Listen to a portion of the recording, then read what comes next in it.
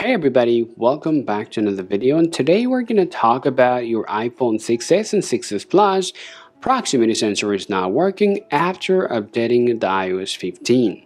Now the question is, what is the proximity sensor and how does it really even work? Now when you get the incoming call on your iPhone 6s and 6s Plus, and when you try to place your iPhone right next to your ear, and when the sensor gets covered by your ear, then the light goes off.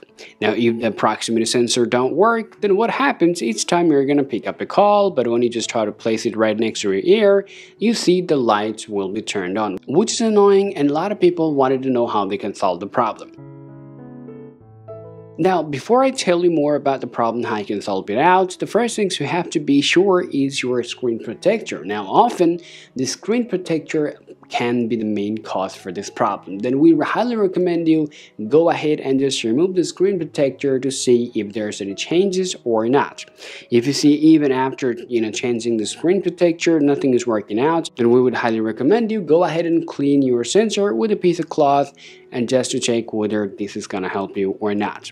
Even after cleaning your sensor on your iPhone 6s and 6s Plus, if you still got a problem, the next things we will recommend you to do, just go ahead and press and hold your power button and that home button together unless you see the Apple logo appears on your phone.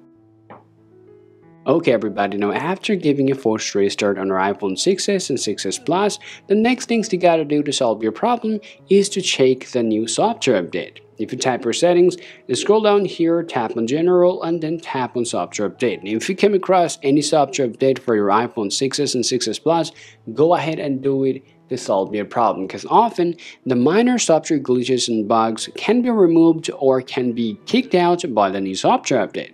Now once you have checked out the new software update, if you see there's nothing and no fix available, then that could mean you got a serious problem with your sensor. I mean, it can be hardware damaged or something like that. Now to solve your hardware related issues, you need to take your iPhone 6s and 6s Plus to the Apple Care to solve the problem. Now before you go to Apple Care, there's one last thing that you can check, which is the reset all setting, just to check whether this last thing is going to help you out or not.